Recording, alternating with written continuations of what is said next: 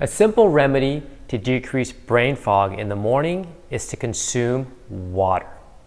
Most people wake up in the morning and they're searching for their coffee because they need the energy, they need to think clearly. But one thing you have to realize is that when you wake up in the morning, you're waking up in a dehydrated state. So my rule of thumb is to drink 25% of your intake, of your total intake, first thing in the morning. So to keep the math really simple, if you're 200 pounds, you're drinking 100 ounces of water total for the day, you're gonna need 25% of that first thing in the morning. So that would be 25 ounces. So whatever you're doing, going to the bathroom, getting ready for work, you're chugging that right away. Guarantee you'll start to think clearer, energy will be up before you even have your coffee.